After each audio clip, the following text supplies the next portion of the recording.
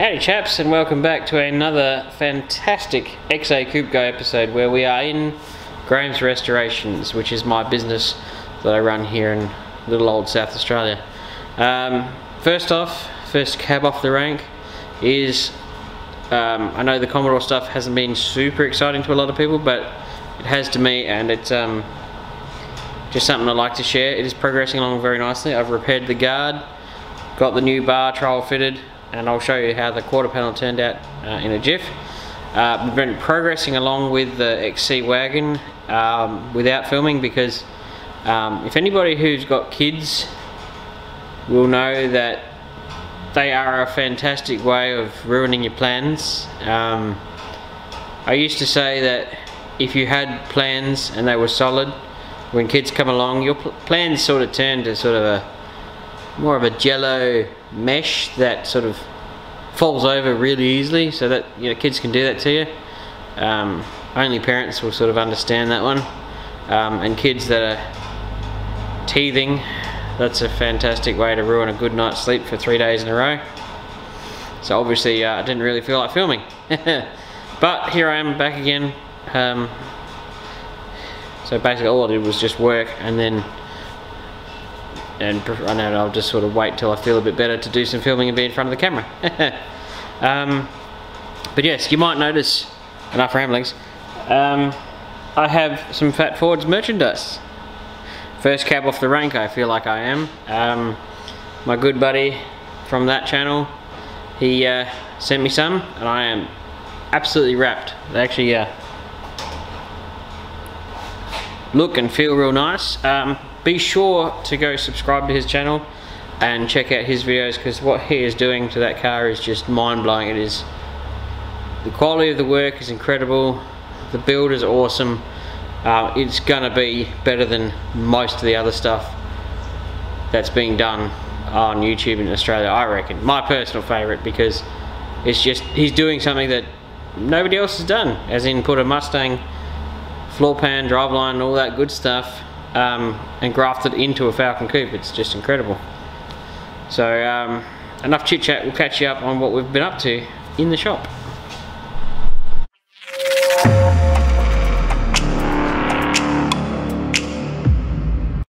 So chaps, this is the Commodore that is now reassembled, and I cannot believe this, and I've been told by a few painters that Prussian steel, which is this colour, is quite up there as an incredibly hard colour to match. Now I've had 3 different lots of this colour mixed up off that fuel flap, and each one of them is different. So I'm at the point where I've just gone, well, I'm not repainting it again. So if I get real annoyed by the colour, and you can actually see it quite a bit in here, it's like it's not green enough or something. But I went from, so I had my little card mixed up, which is this little tin, which they gave me a sample so they could mix it up. So the first tin of 2 litres was way too dark. It was like night, it was like black. And then the second lot, which is this little tin, which I reckon was pretty much bang on, they were like, yep, cool, right, now we know what to do. Then they mixed up this third lot, which is another lot, so that's the stuff I actually painted it with, has ended up being too light. So I'm like, why do I have 3 different variants? I'm not a colour matcher. I don't see any colour matching equipment in here, so I can't really spend my life doing that. So I've got a tiny bit that's right, quite a bit that's wrong, and another quite a bit that's wrong. So I can't really win at the moment with this colour. If it annoys me too much, what I'll do is I will blend this door. I will just take the handle and the moulding out, backmask it, fix a tiny dent there, and just throw this colour into the door and solve it that way. The stupid thing is, the colour match is nigh on perfect between the roof skin and this paint. So I've also, once you're in the crash game, you sort of can spot repairs a mile away. To the trained eye, they stick out like a sore thumb. So I'm starting to think that this particular variant might be correct. Mainly because it seems to match the roof, and I know the roof hasn't been painted, surprisingly, but I know for a fact, looking at the car, that as I squeeze past that, this quarter panel's been painted, and you can pick it by, if I zoom right in, you can just see there's a little speck of trash in it, and there. It's really, only people in the crash game will be able to spot it, unfortunately. But it's got trash in it, and the factory don't really get that much trash in their paint. You can just see it's all peppered through here. So this has been painted. I know this door has been off just because I saw the bolts were loose and I fixed them, and it's not quite aligned up properly. After playing with the front bar, I know that that front guard's been painted. So I have to naturally assume, judging by paint over the chips, that this door has also been painted. So this whole entire side has been painted. I know that the rear bar that came off had been painted. So now we're talking a good chunk of the car. I don't know if the boot, I think the boot lid is still original just by the mind-numbing amount of scratches, although there is a couple of bits of trash in it, so I'm thinking the boot lid's been painted. But being an ex-police car, it's kind of not surprising, but I'm pretty darn sure the roof hasn't been done. So I'm starting to think that this car is 17 shades of the right colour, or the same colour should I say. So we're running into a bit of a problem there. So colour match, this car's just unfortunately going to be all over the shop like a mad woman's breakfast. So my only real saving grace is to prep this door and throw a bit of colour into it if it bothers me enough. Luckily I'm going to only throw colour sort of over here, so we won't have a mismatch issue like we do here with the bonnet and the guard and the door, so that's at least a bonus. Front bar fits okay for a aftermarket knockoff. I actually spent a bunch of time, took the old bar off, worked out that the Rio had only 2 of the 6 bolts holding it on, and they weren't exactly tight. 2 of the shields that go in here missing. The washer bottle, which is that guy through there, was broken, hanging down. That tube wasn't plugged in. The 2 little lines that go on this end weren't hooked up, and the electrical connector wasn't connected, so it was literally doing nothing in there. And then I was like, hooked it all back up, put it in the right spot, and filled it full of water, and it just come gushing out. I was like, well, that's stuffed. Also, this big air dam that when I got the car was on the back seat, I've now actually installed, because it goes behind that Rio, and the washer bottle bolts through it to the Rio and to the front of the car. So it's a bit of a mixed bag of fish. What you can do with these ones, if you take the front bar off, there's a couple of connectors underneath the fuse box area, and you can take the bolts out.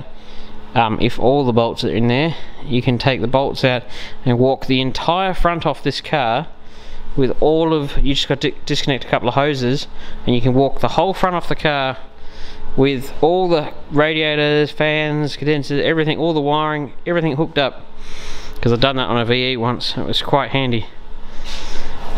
Makes for a very quick front end removal. And then of course we got to the front bar, where this is just floating loose in it, where it's supposed to be mounted to it.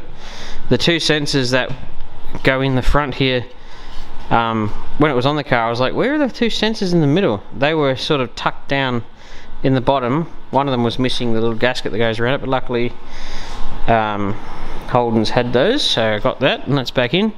So I've sort of reassembled this back to how it's supposed to be, and then when it comes time to reassemble it into the other, all the guts into the other one, I'll make sure it's all right. So, you know, more issues, but obviously a car yardie monkey or something like that has got to this car in the front end.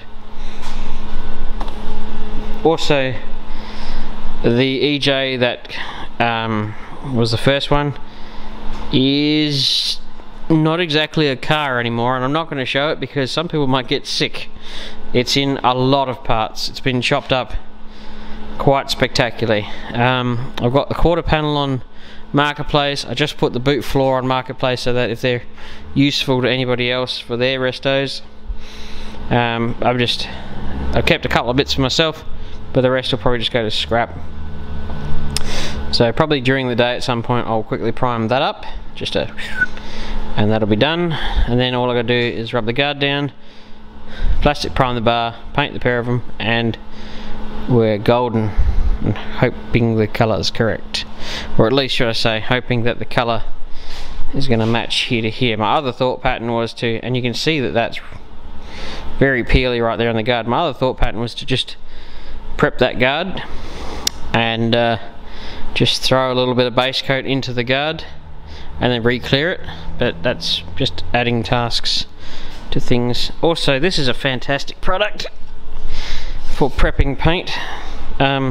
This and a grey Scotch-Brite makes dulling paint for new paint jobs real easy. Ironically, it smells like a urinal cake, but it's really good stuff. And back to the wagon, which we'll be working on today. We have been creating. So I've already replaced this section through here. I've also had to make this section through here. Just got a lot of rebuilding to do on this car because it's all just rusted. Yeah, there's the bit that came out of the bottom of that. Just gone all the way across. So that bit was there, and unfortunately my metal folder can't fold massively long bits, so I have to do it in sections. But that's coming along quite nicely. So effectively from here to here, it's all good. I've just got to weld it. I've been welding, grinding till it's all good, hoping I don't warp it too much.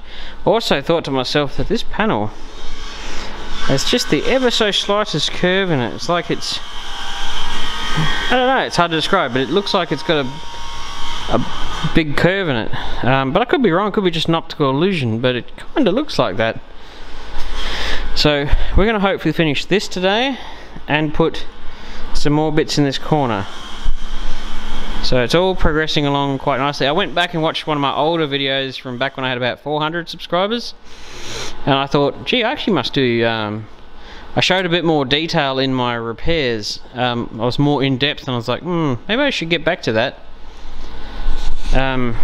So I might do a bit more of that and get right back into the nitty-gritties of it.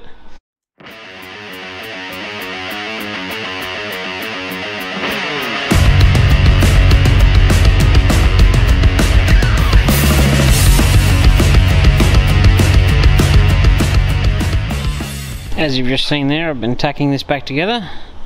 Unfortunately, when welding something like this where it's two flat bits, it's gonna unfortunately dip in a little bit. It's just how welds work. It either dips down or it dips up.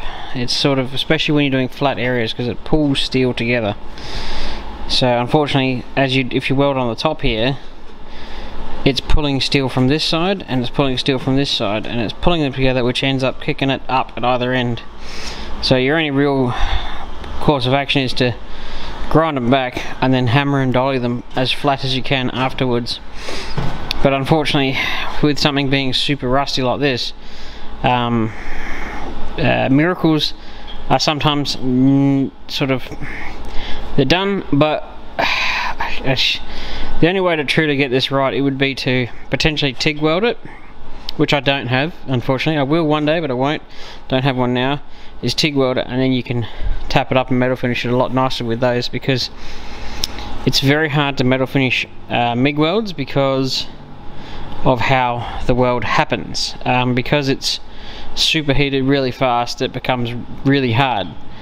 And this stuff doesn't. Whereas if you heat it up slowly and all together, it is it's hard to describe, but it's different and it's much easier. It all has the same sort of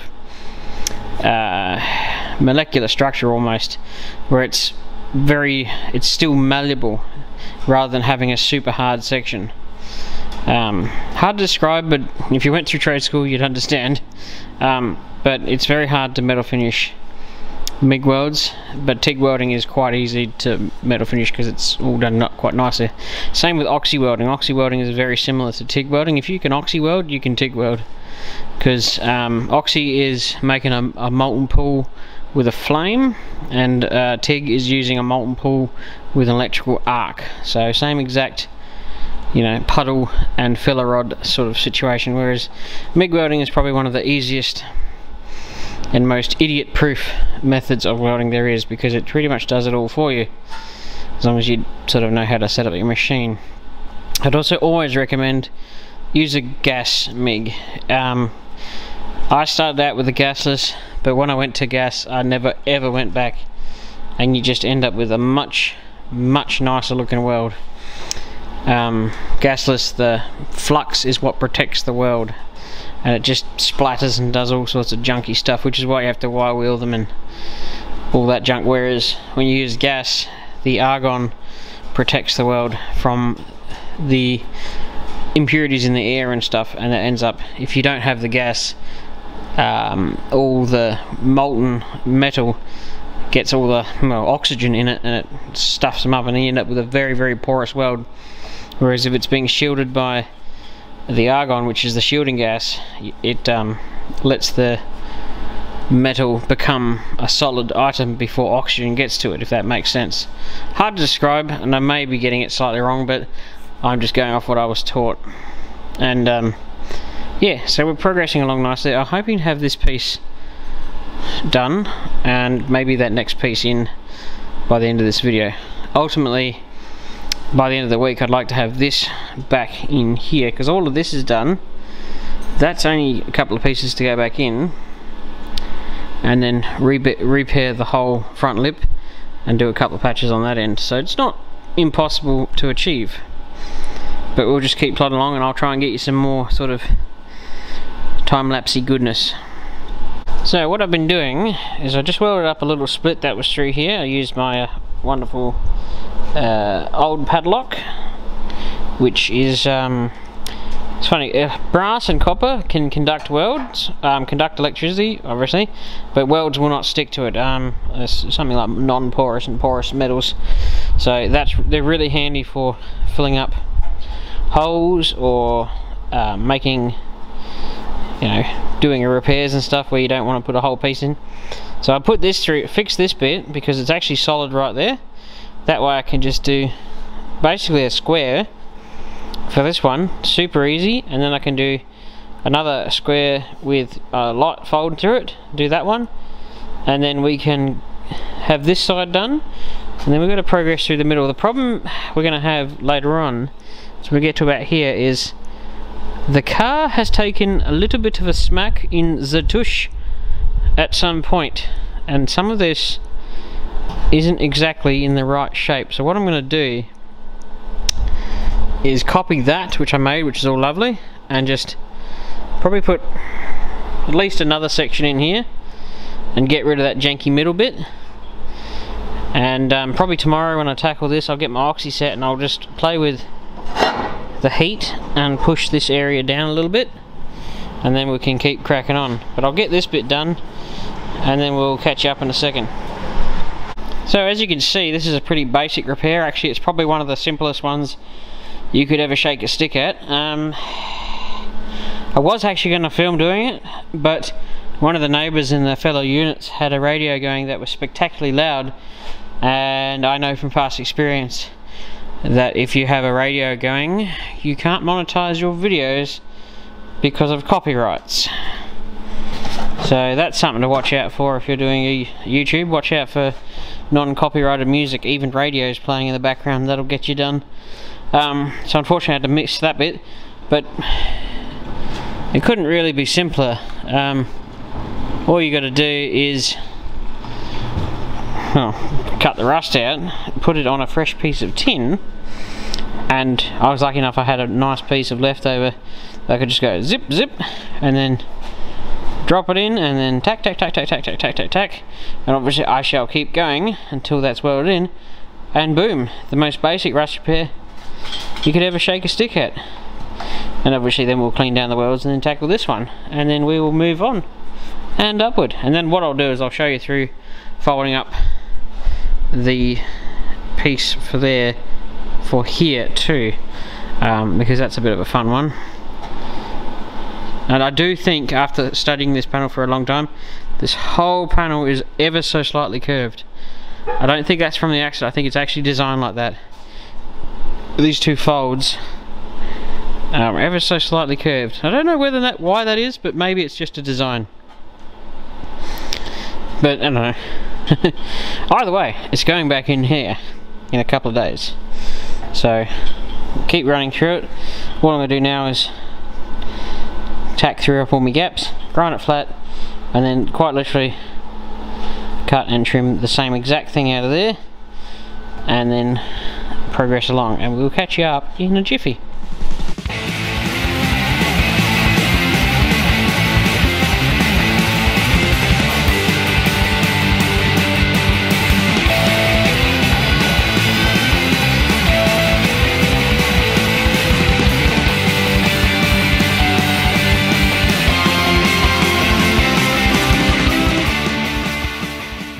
Hopefully, if I've done my time-lapsing correctly, you would have just seen me weld this lovely little piece in, and it's come up quite well.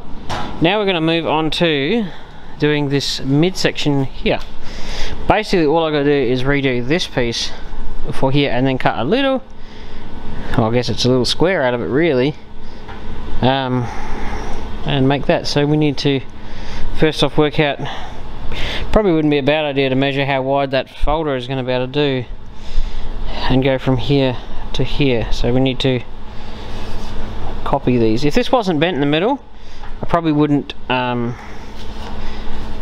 replace it, but it's just a bit too sad for my likings, and it does have a little baby rust hole in it. So this is the last bit we're going to fix on there, and then we'll probably have to wrap up the video there because it'll be stupidly long. And then we can, in the next one, we'll finish off that bit and put this in, and then that'll wrap up this whole back section. So that'll be quite nice. I'll go cut a piece, and then we can show you the foldingness. So chaps, I'm up to folding this next piece. I've trimmed it, well, cut it out anyway. Fairly straightforward. Made sure I had a, must have spilled some clear on that. Make sure I had a straight edge. Now, you don't really want to have a nice crisp fold on that particular piece, because it's not actually, it's a subtle fold. So the best bit to do is mark out where the center of that radius of the curve is, and then do a few light folds. Now what you want to do is make sure it's really good on your scribed line. Just lightly do that, and just crack it slightly. And now we want to move it out a smidgen. It's French for smidgen. Make sure it's still very much centered. Clamp it back down and crack it some more. Now the folder, being a Paramount Browns one and coming from not Australia, it's not the world's greatest folder. I mean, it's certainly better than trying to fold it on a vise, but I've found that sort of the longer your piece you do, the less crisp it is through the middle, if that makes sense. You can tell that it's, you know, get what you pay for. Let's take that out of there, and you can see we've got a starting to subtly fold. Now I need to go this way so I can go the other way and put a bit of a fold on the other side. Steady. And I mean, in the old classics, if I get this wrong, guess what I got to do? I got to do it again, but I don't think I am getting it wrong. But only time will tell. Me hearties are. I might use my tummy. There you go. Who said a fat guy wasn't a great thing to have? See, we're starting to make quite a nice soft curve. Now this is where you go back and compare it, which is what I'm going to do, and then I'll catch you up in a second. This is where profile gauges absolutely win out, hands down. Actually, I'll use this on the front guard of the Commodore, where you walk around, compare it, you sort of squash it into one wheel arch, it's good. Walk around the other side and make sure it's perfect, but you can see that we need to fold it possibly a touch more on the middle, but we're almost there, very close, almost passable, I'd say. I don't know if that's going to show up. So in the very center it needs just a little, the world's smallest crack. Figure out the best way to do this. Put it back in. Somewhere right about. Wanna know why rust rears are time consuming? It's exactly what we're doing now. Just the lightest crack. Ha ha. Or you can compare it with this side, either or. In theory, we need to just go a little bit more. Obviously I didn't quite crack it enough that 1 second.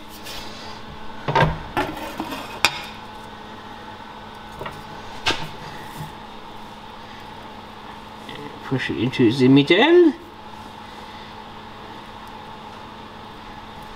Over there. And because I'm a bit of a tubby guy, just give it a little bit of help in the middle. Do that if you're skinny. Anyway. Perfect. Absolutely perfect. I don't know if I can show you this in the... Is this going to show up? This may or may not. Right, now the next thing to do is work out where the center of the next fold is, which is like effectively there.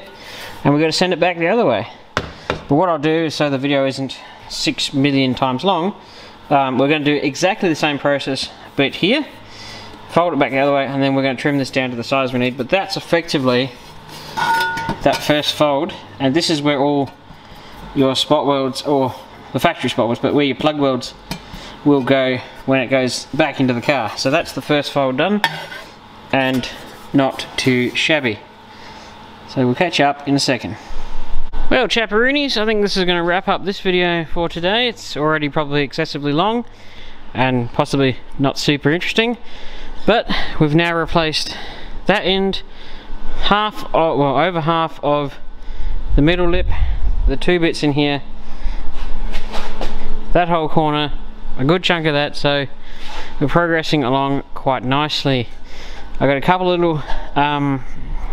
little holes there to fix, and a little bit there, but that's it.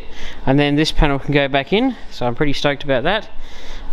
This ended up being far worse than I ever thought possible. It's still a little bit funky just in this region here, and that's because it was crushed in an accident at some point, but the really bad bit that was through the middle here is now gone and resembles the rest of it. So all of that was, well, as you probably saw, was crushed up on itself, so that's really nice.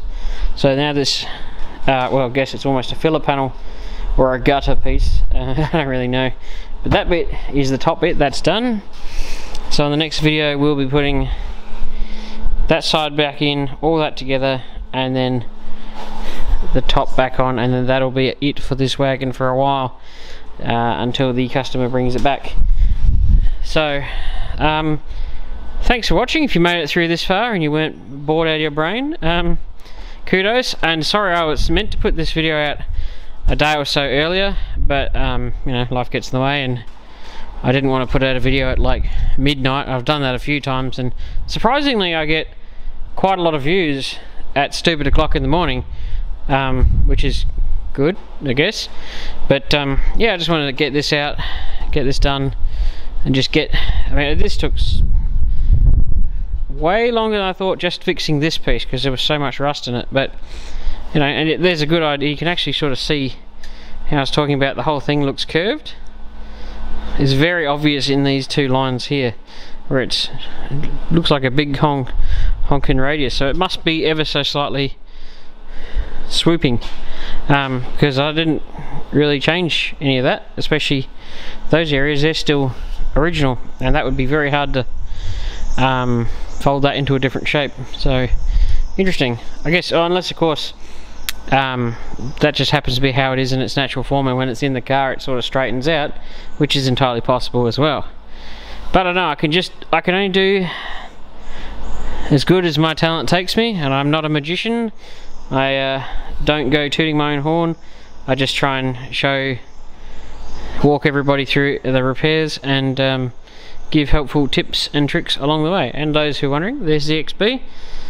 You haven't seen it for a while because I haven't done anything on it for a while. You gotta sort of, if there's nothing wrong, don't fix it. That car is, oh my god, reliable. It's just incredible. What I did was clean the windscreen. I do need to put a windscreen in this car soon, as there's a couple of chips on the other side, but aside from that, it is just bulletproof reliable. Pretty darn happy with that. But as the sun is setting, I'm going to pack up and I'll see you on the next episode. We'll probably do another one on this, which is ready to be painted, and then that can go for its trip to Regency, after its trip to the tread shed for some tyres and a wheel alignment. Then it can go to Regency, and then it can go back on the road as a lovely vehicle. And then we'll get back into the 50k challenge ute, where we'll need to pull the tray off and start tackling some of those dents. So a lot is going on, and I just hope it's interesting. But anyway, stay tuned for more. Thank you for watching.